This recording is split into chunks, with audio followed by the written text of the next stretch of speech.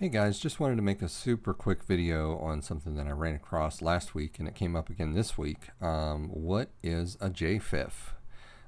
Never heard of one. Actually thought it was somebody was misspelling GIF when they were asking about it.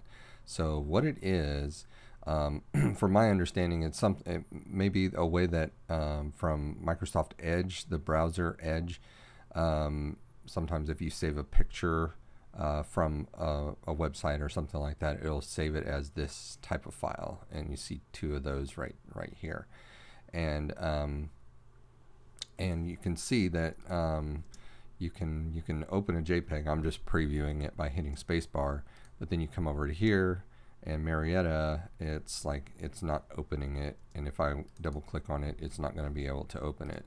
So easy fix. I guess the way that a JFIF is it's really a JPEG, but it's just called something different.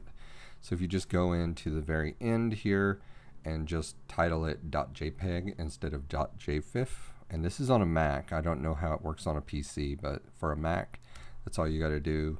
And then it asks, are you sure you want to use JPEG? You hit OK, and then there you go. You've got a totally usable file.